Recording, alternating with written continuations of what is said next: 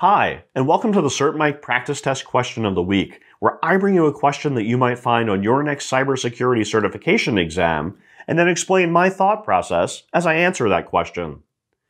This week's question is about data sanitization. Let's take a look. Zeke is responsible for sanitizing a set of solid-state drives removed from servers in his organization's data center.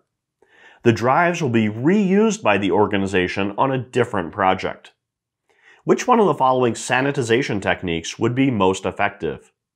Would it be cryptographic erasure, physical destruction, degaussing, or overwriting? Let me give you a moment to think about that, and then I'll explain the correct answer.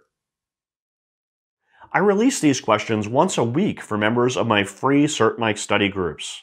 There's a group covering each of the major cybersecurity certifications. If you're working on your next certification, you can learn more at CertMike.com.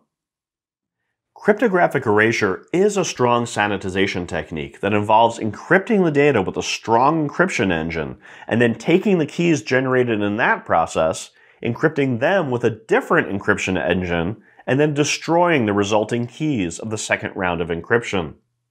This technique is effective on both magnetic and solid-state drives. Degaussing and overwriting are not effective on solid-state drives. And physical destruction would effectively sanitize the media, but it would also prevent Zeke from reusing those drives.